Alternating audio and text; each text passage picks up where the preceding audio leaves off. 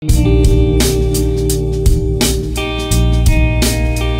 are welcome to Wisdom for Singles and Married with Samuel Olagbenjo. This program runs from Monday to Friday on this page by 7 p.m. daily. So tell your friend, tell your loved one. Don't forget to share our video with your loved one. Don't forget to make comment. Don't forget to ask us any question concerning your relationship and marriage. I will surely attend to you. Today we are discussing about 5 major secrets that will make you a great husband. 5 major secrets that will make you a great husband. If you want to be a great husband, come nearer. You need to watch this video. If you want to fight for your marriage, build the marriage of your dream, if you want to bring the best out of your marriage, your wife, you need to watch this video to the end. Number one thing you need to do if you want to be a great husband, you must be available for your wife. You must be available for your wife. One of the major needs of your wife is attention. If you can't give that attention to your wife, you can't get the best out of your wife. You must intentionally create time for your wife. Don't be too busy. Don't be too busy for your wife. You must create time for your wife. You must make your wife your priority. If you must succeed in marriage, you must make your marriage number one after God. Be totally committed to your marriage. If you are committed to your career, to your work, to your phone, to your social media, at the expense of your marriage, you will soon destroy your marriage.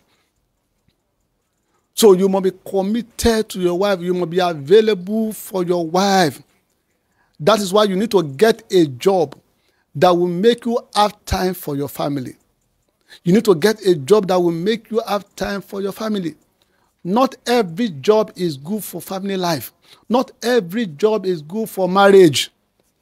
The plan of God is for couples to be together in the same country, in the same state, in the same house, in the same room, sleep on the same bed. If you are living in UK and your wife is in Nigeria, that's not marriage. That's not marriage. You must intentionally create time for your wife. Get a job that will make you have time for your family. Don't accept any job. Don't accept any job that will kill your intimacy, that will kill your marriage, that will destroy your home. So be available for your wife. Try as much as possible to avoid any kind of job that will kill your marital destiny. So if you want to be a great husband, you must intentionally create time for your wife. Number two thing you need to do, you must be faithful to your wife. You must be faithful to your wife. I do tell people that marriage is not where you begin to sleep around. If you cannot be faithful in marriage, don't get married. Marriage is for faithful people. Marriage is for faithful people. Once you get married, you are only allowed to make love with your wife for the rest of your life. That's why you must learn faithfulness before you get married. You must learn to keep yourself before you get married. No sex before marriage. And if you get married, only make love with your wife for the rest of your life. Adultery is a destroyer of marriage. The easiest way to kill yourself, to destroy your marriage, is to start sleeping around. Many men have lost their life, they have lost their destiny because of adultery. So if you want to be a great husband, you must learn to be faithful to your wife. There is no moral justification for adultery. There's no excuse for adultery. If you're having sex issue in your marriage, you can discuss with your wife. Both of you should sit down and discuss about it.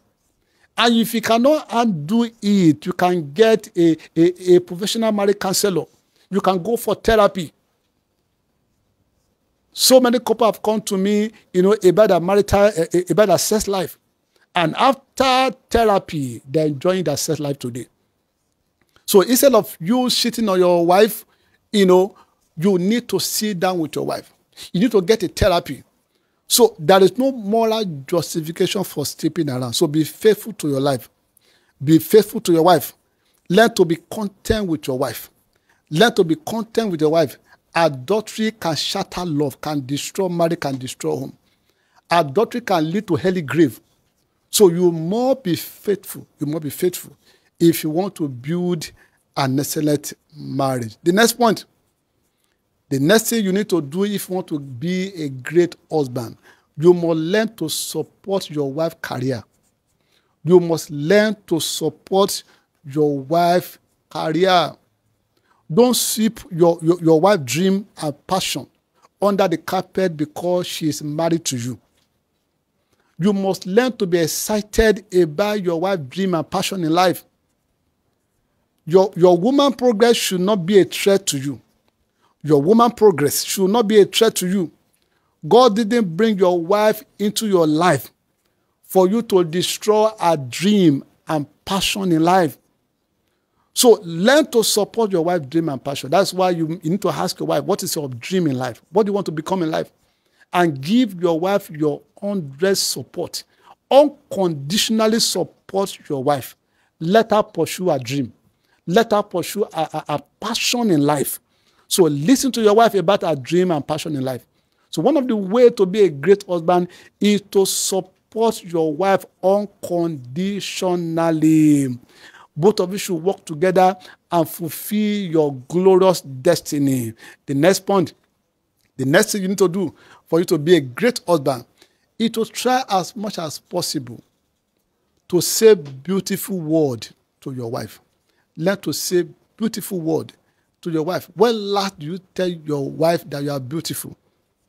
Women are moved by what they hear. When last did you tell your wife you are the most beautiful woman in the whole world? Never abuse your wife. Never abuse your wife emotionally. So learn to say beautiful words to your wife. And learn to buy a gift for your wife at least once in a month. Make it your habit.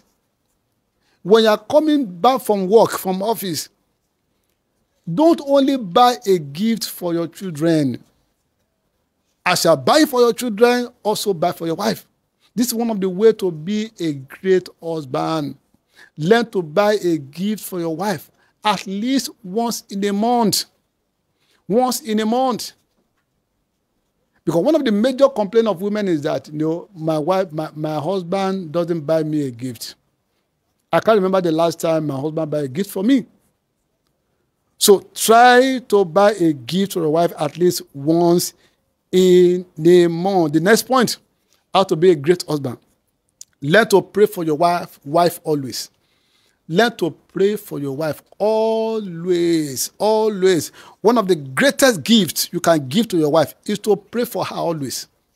Is to pray for your wife always. Your wife is your number one destiny helper. If you want to fulfill your destiny as a man, you must learn to pray for your wife. Many men don't pray for their wife. If you call a prayer meeting now for men to come and pray for their wife, you may not see any man. But when it comes to a financial program, financial conference, you will see men. But when it comes to praying for their wives, men are nowhere to be found. You can make a difference as a man. Learn to pray for your wife always. Learn to pray. So many men don't pray for their wife, but you can choose to pray for your wife. Your marriage is your first ministry. It's your first ministry.